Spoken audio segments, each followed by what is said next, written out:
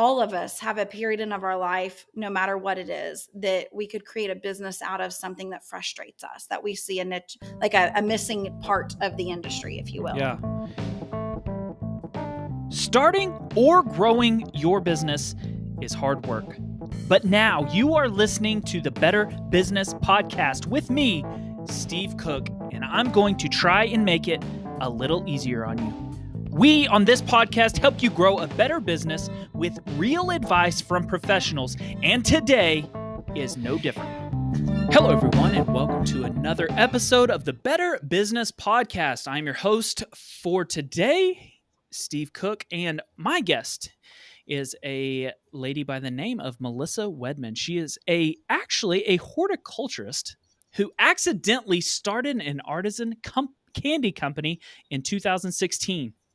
Of course, there was another career pivot in the middle of landscaping professionally and started I can't even say it, Melissa, Mollycoddled Hash Slingers in memory of her late father. But there is one common sweet spot for Melissa. She has a passion for growing small businesses herself and for helping other small business owners grow their businesses.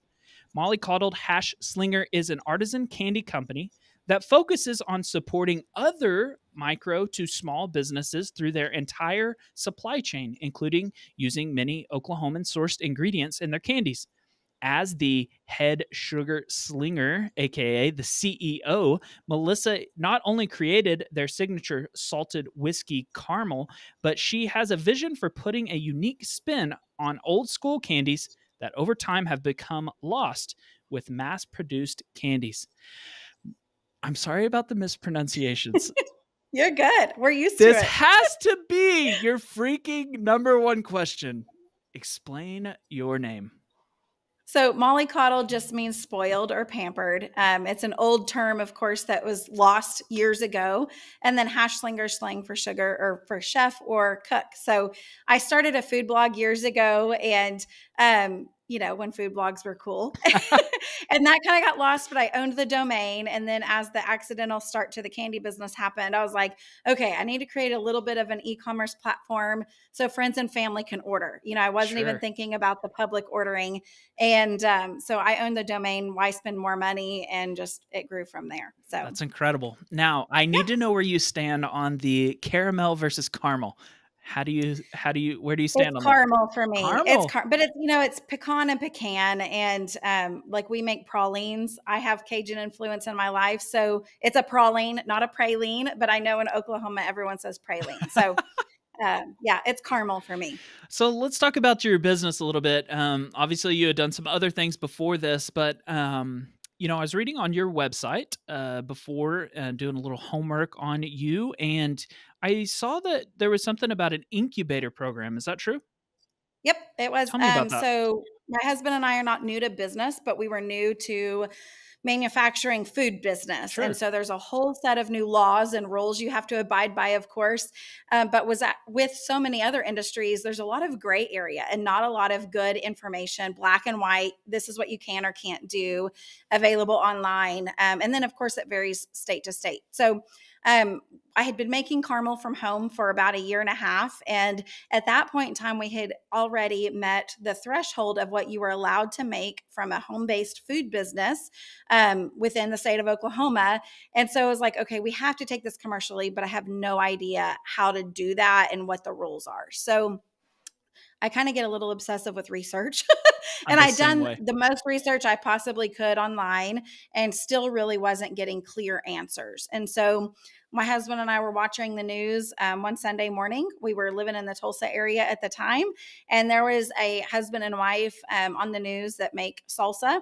And they were talking about this incubator program that helped them launch commercially. And it was just like, God's way of putting us in front of the TV at the right time to see that. And researched a little bit about Kitchen 66, which is still in operation. We were part of their second graduating class back in 2016. And they're hitting the ground running. They're part of the Lobeck Taylor Family Foundation. So anybody that wants to start a food business, whether it be a restaurant or a manufacturing food business, you can go through their mentorship program, learn all the laws, the rules, and then they have a commercial kitchen you can rent by the hour. Wow. So it was a great launching pad So for I us. think I know the answer then, if the kind of the way you had phrased that, but do you pay them up front, or is it a nonprofit deal, or do they take a, It is percentage a of your business? nonprofit organization, but you do have to have an investment. And at the time, I want to say it was somewhere around $350 for a 3-month program. And once a week we had, I mean, it was like going back to college again. Huh. Once a week we were in class for, I don't even remember, it's been so long, 3 or 4 hours, to learn different segments of food industry business. And then we, quote, graduated. And at that Hey. point, could get licensed through the Tulsa County Health Huh. Department. And then we actually have our state manufacturing license because we're a manufacturer. So there's a little bit different requirements there, Interesting. but they walk you through all the pre-work, the testing, the market for your product, the packaging, the everything, and then help you launch it from there. So it was a Interesting. small investment. So let me ask you this: hindsight, looking back, if somebody is listening to this and is interested in food manufacturing of some sorts, or any food business, is that a path that you would recommend, or do you think that you could have got there with some more research, or just asking I people? think I could have gotten there had I had a mentor, Okay, somebody that had been there and done that. But I think it is a great program. If you're in the Tulsa area, for sure. If you're in the Oklahoma City market, it might be a little bit of a drive for you each week. And then once you're in production in their kitchen, that's of course a drive. So it was great for us at the time because we lived in that area. But, I think if you can reach out to a mentor, find someone that's not necessarily been there and done that with the exact product you want to make, but just someone that knows the food rules, if you will, that can guide you through the process. You can get there on your own pretty easily. sure. So to kind of tee up some of the questions or some of the things that we'll talk about later, in a way of giving a little bit of background about yourself, you had mentioned that you started before you opened a retail store. You had started a cooking out of your home, and then making things in a commercial kitchen. Give the somewhat 1,000-foot overview of your business. Where does the bulk of your business come from? Corporate gifting is really the bread and butter of our business. I have a special heart for helping small businesses stand out among their competitors and kind of send that special message. And so we love working B2B, whether it's, when you've got a referral coming in and you want to send a little thank you, or, holiday gifts, whatever it may be. Like promo, like logo items are not a thank you gift. They have their place. But I'm sorry, when you send someone a ball cap with your name on it, it doesn't really make them feel special. It doesn't make them feel appreciated. They're like, oh, thanks for the hat, and they might wear it.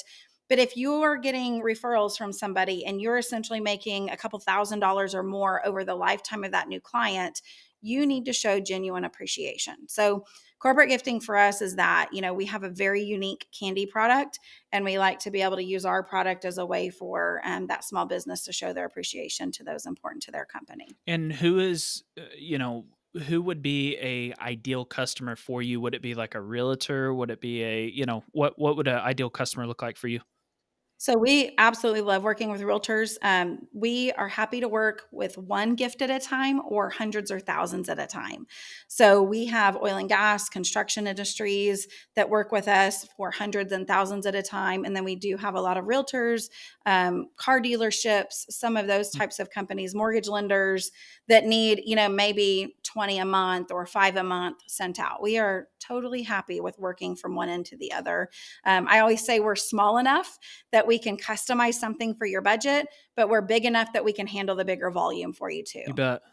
So in this subject that we're trying to kind of keep this podcast to, being peculiar, being unique, in making your business stand out from other businesses, I noticed that you try to source, and we even read about in your introduction, you try to source from local places and other small businesses.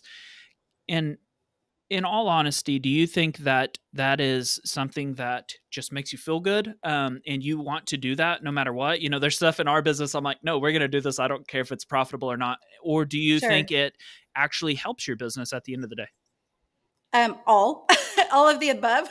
Even better. Growing up I don't want to say it's not a small town anymore, but growing up in Yukon, there Yeah, were it's like so one of the many biggest small. towns in Oklahoma. You can't say that It, anymore. it really is.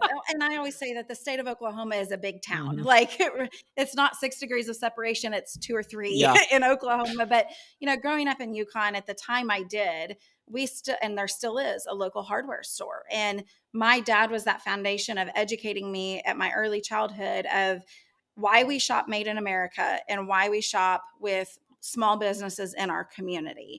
And when you really think about that, they might only employ 5 people, but those 5 people are your neighbors. Yeah. The profit from your purchase is not going out of state to some corporate office and then maybe only 30% of that staying within your state. More like 80% stays within your state. So my dad started that foundation with us growing up, and it's just carried forward from there. But communities, and it's not even about sales tax dollars. Like people talk about, oh, tax revenue. Well, guess what, guys? These big companies know how to find the loopholes and not pay tax. And so many, like the boundaries, like Yukon as a community, so much of that retail growth is outside of Yukon city limits. So they don't benefit from that sales tax anyway. But when you support small and local, the payroll dollars, the livelihood stay in that community. So it really comes more full circle than shopping with a large chain. So for us with, the candy business, if I can't find something sourced in Oklahoma, it's going to be sourced in America. It will not be sourced anywhere else. We all have family across the nation. So I like to think that I'm helping my aunt's community by buying our labels there or whatever it may be. So to push, not to disagree with you, but to push back on that, I feel like I have seen this attitude, I guess you could say, come off as somewhat entitlement by some. I've seen, whether it be Facebook rants or customers ranting to me or whatever it might be of, they don't support local, they don't blah, blah, blah. And I'm like, yeah, it's because you're closed at 4:00 every day. And Right. I feel like some business owners, this from a business owner's perspective, some business owners use it as a crutch to say like, yeah, they should shop with me. I'm local, blah, blah, blah. But they're not running as good of a business as a large company. Do you feel Right. like some people use that as a crutch? Absolutely. And I think the flip side is like niching down and creating your product line. Whether you're a retail store bringing in products or you make your own, you have to know your demographic. And depending on the type of business you run, you need to know what time of day or week they prefer to shop. And if you go, oh, if I build it, they'll come, that's not always the case. So I absolutely think that's important. I've heard a lot of people say, oh, well, XYZ is not an emergency. They'll come back tomorrow. Well, if you're in a high traffic commuter highway area in a small community and you're closed out, not during those times, you're going to lose a huge percentage of that revenue. So I absolutely agree with you. Like just because you're small doesn't mean you can have a bad attitude on, well, they'll come when I'm here. That's not the case. And that attitude is why so many small businesses fail eventually. Yeah. And like I said, it almost comes off as anger to me because I'm like, no, you're entitled. Like if you're not as good as, Right. I want people to shop with me because they think my pricing is better, my product offering is better, Right. my employees are nicer. I want people to, so I almost, I completely understand what you're saying, but oftentimes I feel almost anger at people that use that as a sales pitch because they're saying, a lot of people Right. basically use it as a, hey, we're not as good as these other people, but you should shop with us out of a guilt, Well, and think about it this way, like we're all in an Amazon world, I don't know how old you are, but I know in my 30. generation, I'm in my late 30s at this point in my life. I hate to say that because I feel like I'm 25 still. Hey, But 30 is a weird number for me. I keep telling people, so my birthday was in April and we're just across October. I caught myself today telling someone I just turned 30 and I'm like, I gotta stop saying that. It was a weird number for me. So I was like hanging on to that. I just turned 30 and now I gotta just. Well, I always say I'm 29 plus 7. Like I don't I don't want to feel like I'm already closer to 40 than I'm not because I don't feel that old. But my generation, we grew up with the mentality of Walmart's cheap. Walmart's the cheapest. Yeah. And so now I think we are pivoting to realize that Walmart is a corporation and I don't want to pick on them, but this is just a good example because of how big they are. They're now not taking care of their employees the way they used to. And the consumer knows that. And the consumer doesn't want to support that bad behavior at the corporate level. But they are open 24 hours.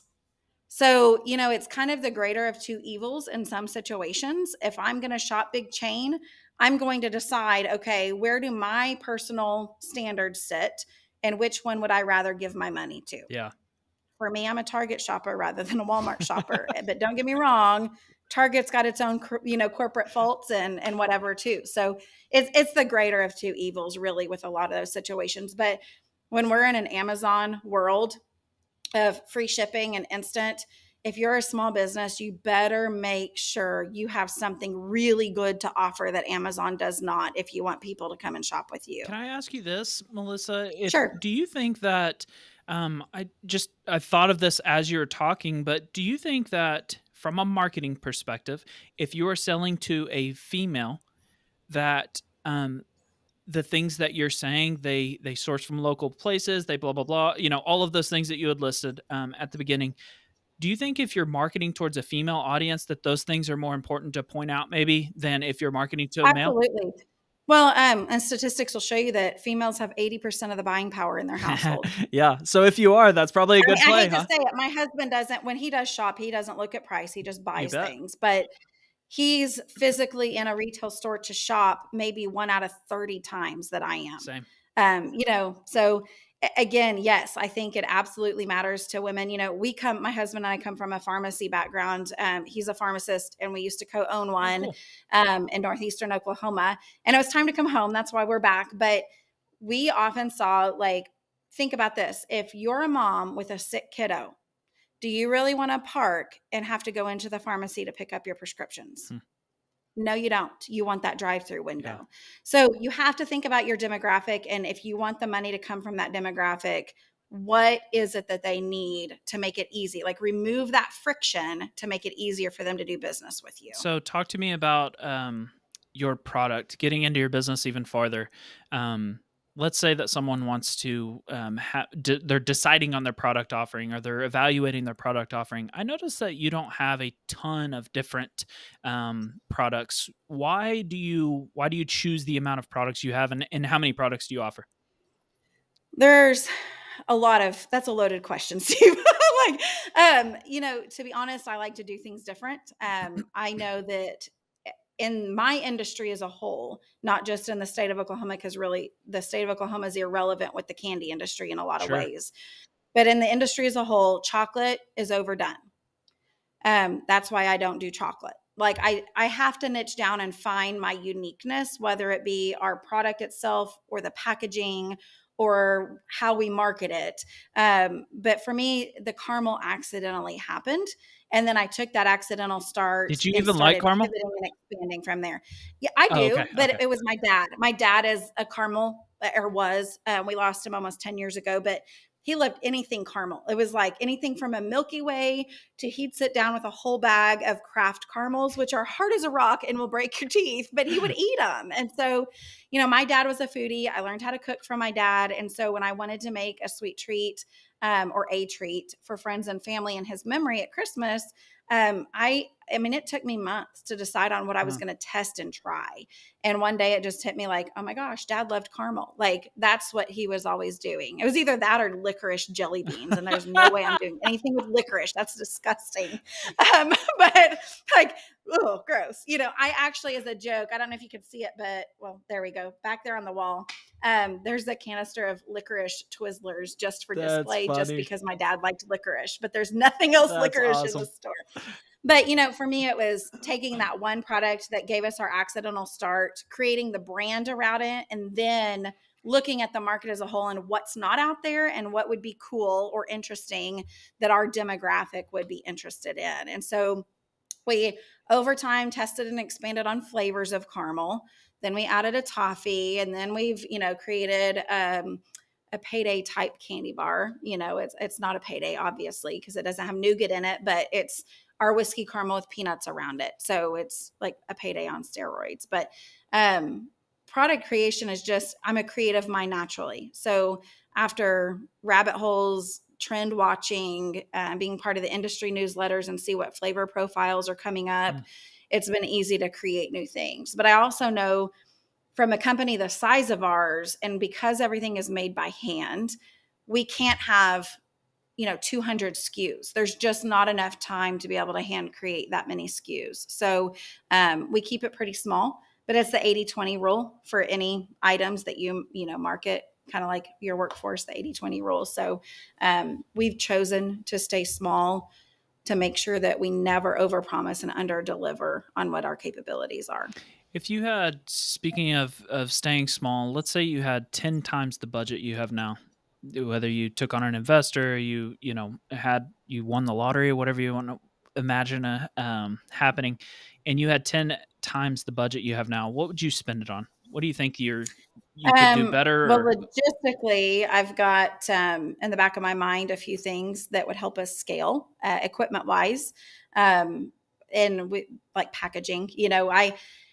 There's an internal battle within myself wanting to stay artisan and what that definition of artisan means. So it's like, where can we push that envelope on equipment assistance to help with scale and growth, but also maintain that artisan quality? So for us right now, it would be a couple of pieces of equipment for packaging, but beyond that, it would be to grow our brand even further. So we have shipped to all states except Vermont. Why? Dang it, Vermont, let's go. I know. I don't know. Like, we ship a lot I'm gonna to Texas, Florida, I'm gonna California. do like paid ads in Vermont for this. Right. Well, and here's the deal. Like, I could do that, yeah. but I'm not going to do that. I want it to happen naturally. Like, I have all these little. You should do like a marketing thing behind it. Like, everyone but Vermont loves our candy. We're going to do this. Well, and it's like we bootstrapped this company, so it's like, now that's not to say that if, someone came and knocked on the door tomorrow and wanted to buy us, that it wouldn't be for sale for the right price. But I think every small business owner says that. I naturally love a challenge, and I'm a goal setter, and I will take the top goal and break it down to daily and hourly activities to reach that goal. That's just how I'm wired. And so for the 10X budget, honestly, it would be to expand on our marketing and our brand. But when you do that and you naturally get the extra orders from it, then you have to make sure you have the internal support to handle that volume change. So there'd have to be a balance between operational expenses and marketing if we had that bigger budget. So. Yeah, you bet. As far as we had talked before about something that no one agrees with you about, and you said that you think there's two different types of people.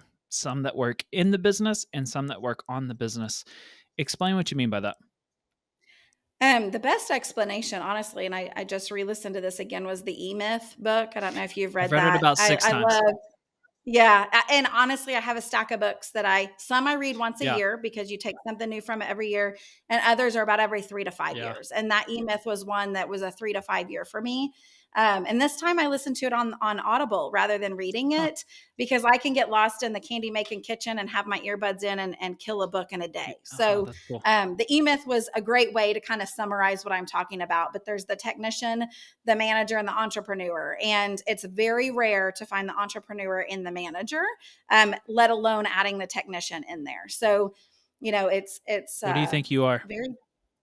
I'm honestly all three. And I think that's why my business has grown to where it is. I'm not afraid. I'm still doing the candy making right now. So that's the technician. Yep. The manager is, I'm still, taking the sales calls, the marketing calls, all the things, but I'm also realizing as the entrepreneur, I have to have my team growing into those roles. So I try to balance all three. But again, you have to set that time as a CEO to work on and in your business. So it's kind of like people talking about a work-life balance. That's a fable. There is no such thing as a work-life balance, but you can be really smart with how you schedule your time within your work hours. And I just have to make sure every week that I'm working on my business, not just in my business. So there's a lot of people that disagree with me on needing to be both. And you know what? I think a business with the decent service or product could survive with someone that's one or the other, but where that business really grows and expands is if you can do both. I would imagine the argument around I just like to work on my business, I don't really like to do the stuff, is that they would say, I'll just hire the people. What would you say to that person? People quit? It kind of makes me laugh. I'm probably going to cause friction by saying that and get some hate mail. I'm going to say, don't be lazy. Yeah. I'm going to say, set the example for your team. If your team sees that you're willing to clean the toilet, they're going to be more excited to clean the toilet themselves. So yes, there comes a time in growing your business that you have to not be the person to clean the toilet, but you have to be willing to clean the toilet to create that culture and that company growth. So I don't know.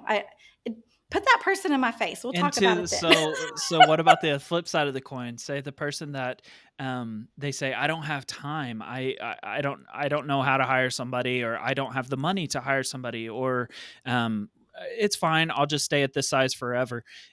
What would you say to that person on the flip side? I would say, well, if that makes you happy, go right on ahead. Sure. But I would also say that we're all given the exact same 24 hours in a day. And it's what you do with those 24 hours that counts. So you need to probably realign your priorities if you want your business to stay even just stable.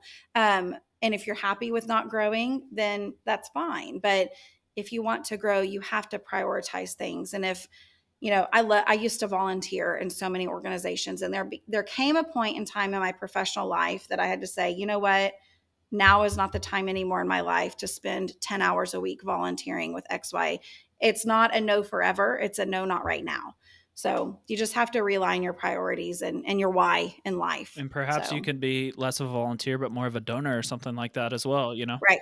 Right. Absolutely. Absolutely. So it seems like, you had mentioned the books and the audiobooks and the podcasts. You're on a podcast. Yeah. How do you feel about personal development, personal growth? Do you think that when we talk about the business owner that doesn't have the knowledge, or doesn't have they don't want to be the working on the business type of person, do you think that that's a laziness thing? Do you think a lot of people don't have the skills, or what do you think that is? I think it's all of the above. Again, it really is going to boil. And I think Enneagram is a little overused right now, but I'll just use that as an example.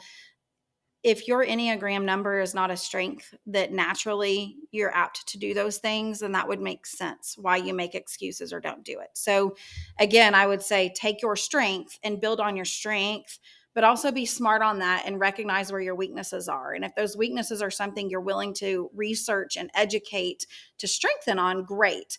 Or if you can bring on a partner that can complement and, bring in those strengths that are your weaknesses, and then do it. But I think there are a lot of lazy people out there, and I think it's okay to admit if you're not an entrepreneur. If you like the idea of being an entrepreneur but aren't willing to put the work in, then it's just not for you, and that's okay. I think people need to learn that that's okay to not be a business owner. Yeah. Or to recognize when it's time to step away. Exactly. And this idea of being unique, being peculiar, even down to, obviously we don't know each other before this, but even down to, as I was doing research on your website and, going through some of the things that you've done, it was incredible, Melissa. I mean, I hope you take this as a compliment, but even down to like the name of your business was unique. Mm-hmm. The wording on the website was unique. The way that you even moved through your website was unique. There was, I'm going to imagine that a lot of people that are listening to this haven't been to your website before. You have a picture of a crazy old time candy store on your deal. And it says, this has, in roundabout words, I don't know exactly what it said, but this has nothing to do with our business. However, we wish we came from some old still candy store, but we didn't. I mean, everything about your website, your packaging, everything seems different.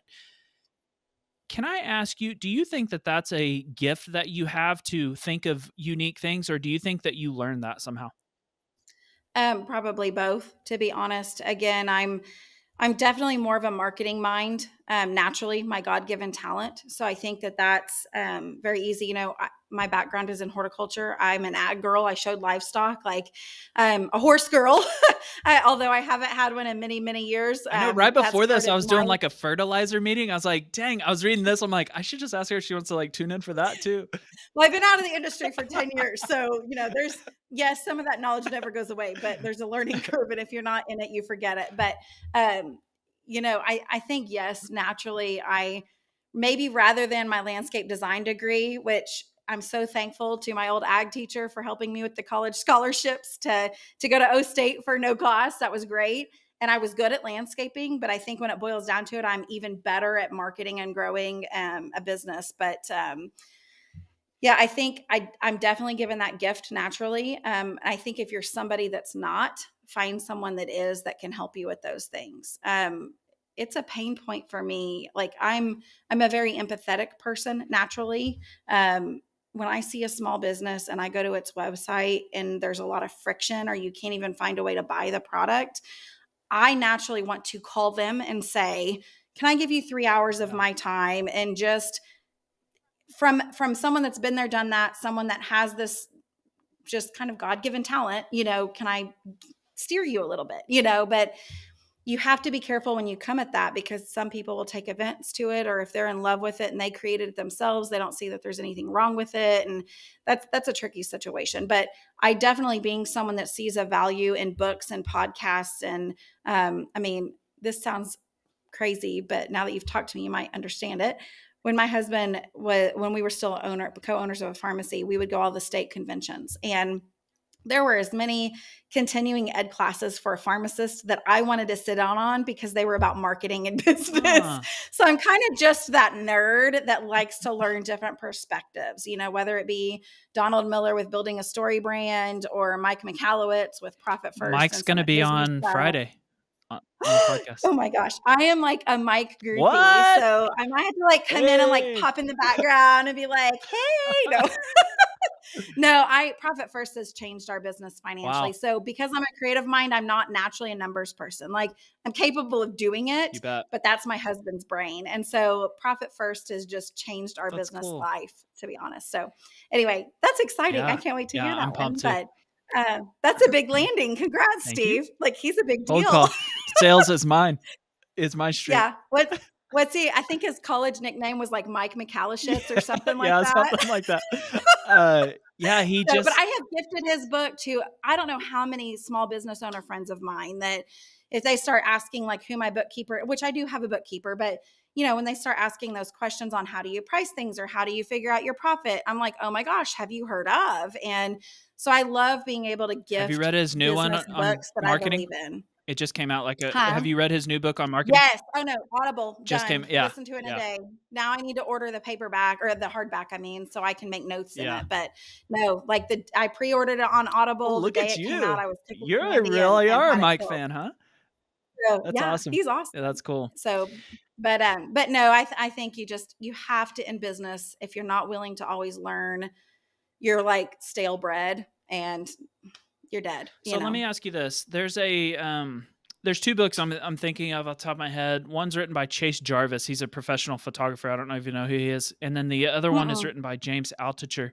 And both of those books talk about how they think that creativity and new ideas and stuff like that is basically kind of like you could equate it to self-control. It's a muscle, and the more you flex it and the more you work at creativity, the more that you can grow that creativity muscle.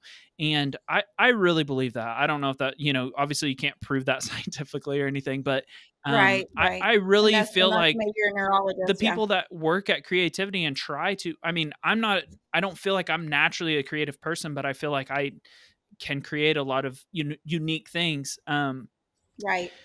But you understand your demographic, and that's probably enables that creativity to come out. And I guess, let's say let's go back to the website example, and I don't want to hound on that all day long, but if someone is saying, hey, I know my website's not good, or like you were saying with the numbers, like, I know I'm not good at numbers or whatever. And they say, I don't know what to do though. What advice would you give that person coming from a creative person? What would you say to them?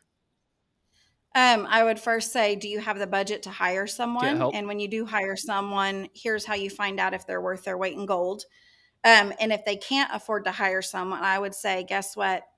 We're in a Google copy, world. We're in a YouTube world. There are platforms like we personally use Weebly that Square bought a few years ago. Gotcha. But there's Shopify. There's so many platforms now that make website design literally as easy as drag and drop. You do not have to know coding. You do not have to know any of that anymore to create your own website. But find like Donald Miller, building a story brand. His website and program is affordable. The book is great. His podcast is free and gives loads of information. But that alone will teach you just the guts of what you need in a good website to actually draw people in and keep them on your website. So again, I hate to say excuses are like buttholes. Everybody's got one and they all Yeah. stink, but they do. Yeah. Like, so find the research, Especially in 2021. Or if you see a company that's got a great website that you love the look of, email them. I mean, what's the worst they can Or do? Not copy it. respond to your That's what email? we did for Right. 10 years. I would just like Right. look up top websites and I would literally copy, I would just try to. Or look at a national brand. Yeah. Look at, okay, what is Walmart's website? What are the guts of their website? Where is the placement of their toolbar? Is their logo prominent? What's at the bottom? Like, those companies have unlimited budget to hire the right people and probably have their own in-house people, obviously, to keep up with it. But look at those big brands and look at the framework of what their website has and then copy it. You mentioned your dad that you lost in 2011, and not to, obviously, I know that this would never be like a marketing ploy or anything like that, but do you think that this idea of being peculiar, being unique, do you think that the reason behind starting this business, do you think that even that makes you unique and that you maybe, do things differently because of the reason? Absolutely. Absolutely. And I know not everyone is, able to experience something unfortunate or fortunate, no matter the situation, to create a business around it. And I really do feel like, because I'm naturally an entrepreneur, I can tell stories about being like 10 or 11 years old and buying Beanie Babies and reselling them at the flea market and making money. Like, my dad was the one to take me to those things. Like, we went to gun shows together and I got to watch him buy a pocket knife or a handgun that he knew its value and could buy it and turn around and make a couple $100 on it. So a lot of that is like natural behavior that I'm born with, and some of that is learned behavior. But yeah, I think all of us have a period in of our life, no matter what it is, that we could create a business out of something that frustrates us, that we see a niche, like a missing part of the industry, if you will. Yeah. One final question before I get to that, I do just want to reiterate again, I kind of asked you to do the podcast before I really knew a topic. And as I was going through your website, in all seriousness, everything about your business is unique. And I do want to congratulate you or whatever on how unique your business is. Thank you. So one final question. If you had to give one piece of advice to someone that is, perhaps they're listening to this and they know that their business is boring, or they know that they've just been trying to copy Walmart or Amazon for the last 10 years or whatever it might be. Or maybe they're just trying to imagine a business, or they want to start a business and they are hearing what you're saying and they agree with that. And they want to go from there and become more unique. What would you say to that person? I would say, if you're not someone that's naturally able to take 3 steps back and look at your business with consumer eyes rather than ownership eyes, you need to find your tribe or find someone that can help you do that. I will also say that family is the first to let you down, so to speak, or be bad judges. They have a different and lens. Honestly, they have a different lens, but their lens is coming from that they love you and they want to protect you from failure. And so they're naturally, unfortunately, a little bit negative sometimes, rather than being that cheerleader, that encourager you need. So although you need 100% support of your business behind you to grow, you need to find a tribe. You need to find the other business people at your level or 1 or 2 levels above that have been there and done that, and that you guys can meet, maybe a group of 5 of you, 4 or 5, once a week for about an hour, and just vent, share ideas, ask questions, because more heads are better than one. But you need to be in that same level playing field, rather than just with the people that naturally want to protect you and shield you from a potential failure or a risk. You bet.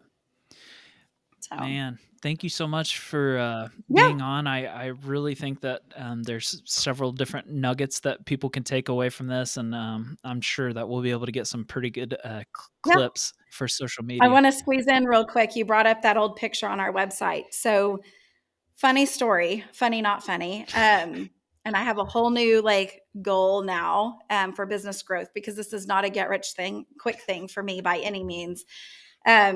That black and white picture is of my husband's great uncle, Andrew Wedman. What? And Did you that know is this? You in, knew this yes. before? I did not know this until 2 years ago. What? Okay. So our business is 5 years old.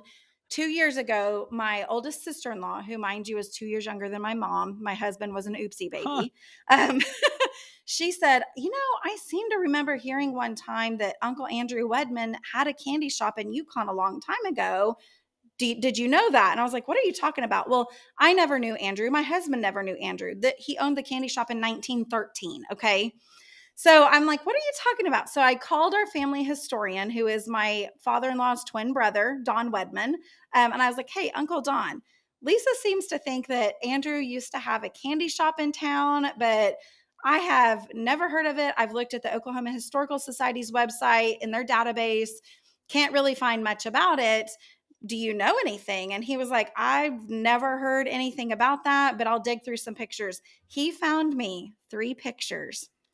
So my new goal is to buy that building on Main Street in Yukon and open up the Palace Confectionery again. What? Now, I don't know if recently it's been sold, but it was for sale very recently. I'm just not in a position to snag it. What? But it was what Betsy's Boutique was in that same building on the north end of Main Street called the Sanger Building. And so Palace Confectionery was owned by Andrew Wedman and his business partner, Ralph Lawson, who used to raise racehorses in Yukon in the early 1900s. Ralph married into the family. He married a sister of Andrew's. And they only owned it for a couple of years. But the old ads I can find on the Historical Society's website talk about they sold cigars and they sold candy. And the pictures I have hanging on the wall here in the shop show a soda fountain counter. So that's my new goal. Buy that building crazy. And reopen. My husband's a cigar guy. So, as the pharmacy industry changes, he's kind of getting a little burnt out and at some point would like to maybe at least part-time get away from some of that. So I'm like, hey, you could run the cigar part of it. We could have a really cool humidor and then and of course we wouldn't be able to manufacture our candy on site, but we would totally bring it back as the Palace Confectionery by Mollycoddled Hash Slinger and let it be a tourist attraction. That's crazy. So that's my new goal. It might be a 20-year goal or not. I don't even want to know what they want for that building and what it might need to work on it. But I'd love for that to be back in the family one of these days. That's nuts. Huh? Crazy story. Yeah. I know. It's like meant to be. So let me ask you this. Did you have the picture on there before you knew all that? Or you put okay. No. Uncle Don went down to Baker Photo on Main Street. And I thought you just pulled out something off of Google, like old. No, okay. No, I was like, and that's insane. Those pictures are not even on Oklahoma Historical's website. Gotcha. Uncle Don owns the originals. That's crazy. Huh. So, and they're the coolest pictures. It's like, you can tell they're having a Christmas party in the candy shop because there's like a paper bell hanging with like tinsel garland. And these guys are like dressed to the nines of that era, in bow ties and full suits. And anyway, they're really great pictures, but it just like now we have this pull of it started because of my dad's memory. And now we've got the Wedman side brought into it. And it's just a fun thing. That's for us crazy. to grow up on. Huh? What a cool story. Yeah. Well, thank you so much for being on. I really do appreciate it. Thanks for having me. Hey, thank you so much for listening to another episode of the Better Business Podcast with me, your host, Steve Cook. Starting or growing a business is hard work, so I hope that today's advice made it just a little bit easier for you. We'll be sharing more about this exact topic all this week on my social platforms. You can find me on Instagram, LinkedIn, TikTok, or if you would like to get a personalized blog post from me on this topic, you can join my email list, and I will send you an email once a week. You can check the show notes to subscribe to that or find me on my website, whatever's easier for you. Now get out there and go grow a better business with this advice from today's Real Pros. Thank you for listening.